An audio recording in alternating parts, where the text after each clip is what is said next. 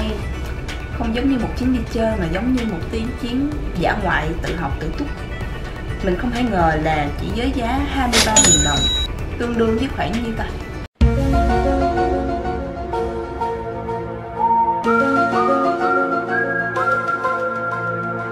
30 Taiwan đồng mà mình có thể đi được tới 2 cái bảo tàng, mà cái bảo tàng nào cũng vừa to vừa chất.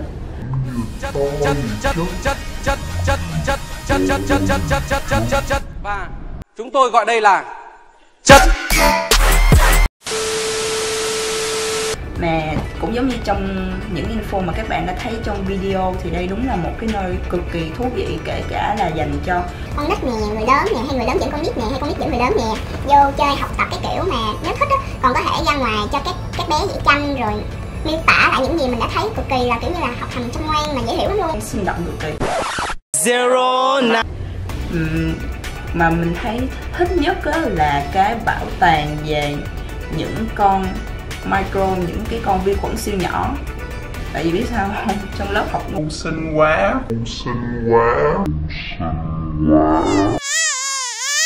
phải chi hồi nhỏ giáo viên cho coi mô hình rõ ràng vậy là đâu có ngu sinh như bây giờ đâu. 뭐냐?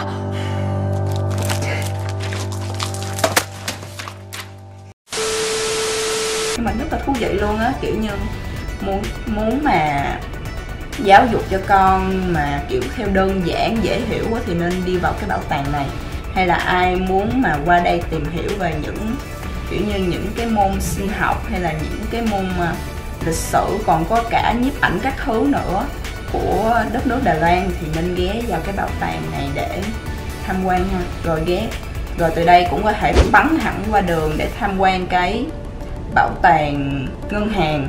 Ở trong đây thì chỉ có một khúc là ngân hàng thôi, còn lại hầu hết vẫn là bảo tàng khủng long, bảo tàng ngân hàng, những các thứ rất là thú vị luôn. Các bạn tiếp tục theo dõi cuộc hành trình của mình nha.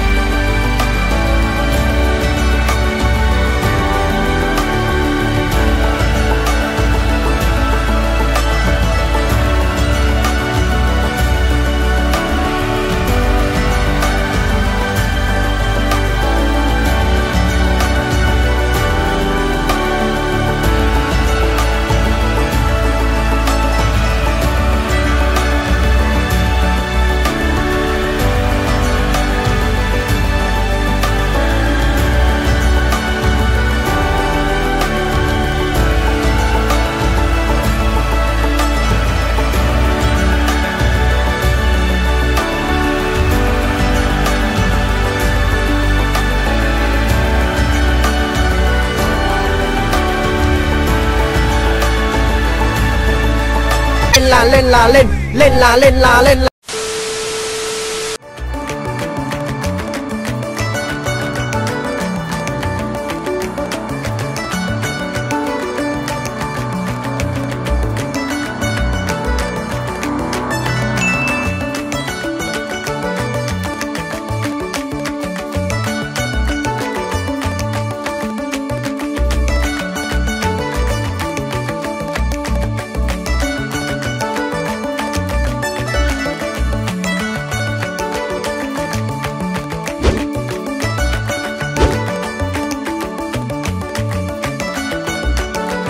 I believe I can fly.